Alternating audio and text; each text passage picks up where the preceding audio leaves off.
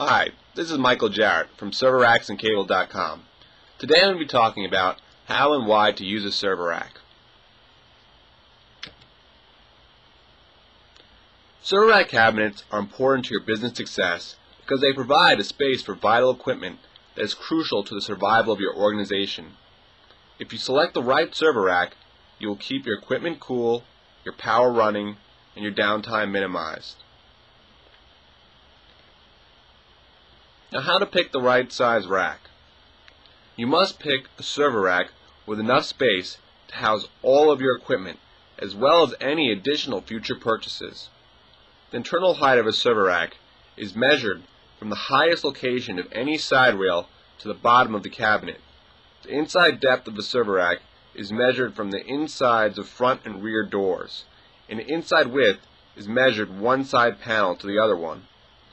Make sure that the rack's external dimensions will fit in the floor space planned for it. Also make sure to check that it will be able to be safely positioned through all doorways. Also make sure that the placement meets any significant clearance or safety specifications.